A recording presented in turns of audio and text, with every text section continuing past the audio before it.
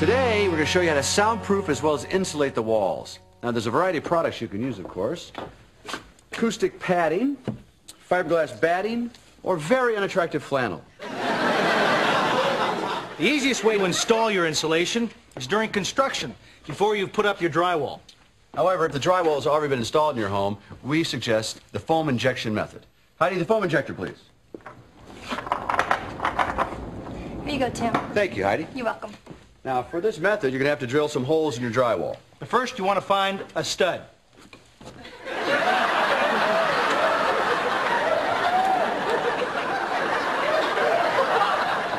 I said stud, not dud. It's already compressed air in there to make it work. Stick your nozzle in, and you start insulating. It should dry in about 10 minutes. That's right, Al. Now, to show some of the advantages of soundproofing, the crew and I got here early and constructed a special room. Heidi, my room, please. Now, this room will not only protect you from the elements, keep you warm, but it's also totally soundproof. Here you go, Tim.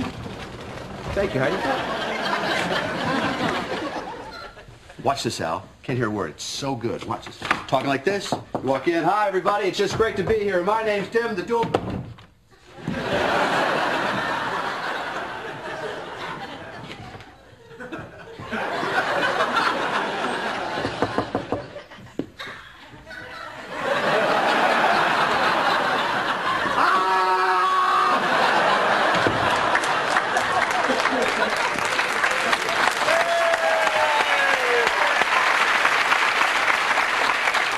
That is truly amazing. We did not hear a sound. No, that's how it was designed. You gotta try it. Let yourself go. It's great.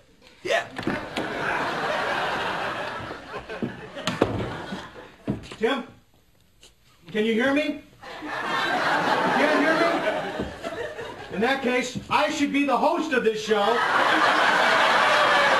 And another thing, that's a stupid haircut you have. And another thing, I am the very model lover, modern Major General. I know the kings of England, and I quote the fight historical. From Marathon to Waterloo, and on a corner gold. Al. Yes. Al. Yes?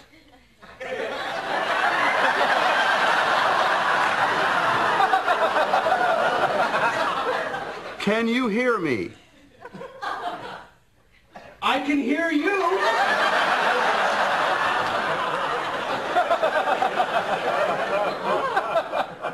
Think about that.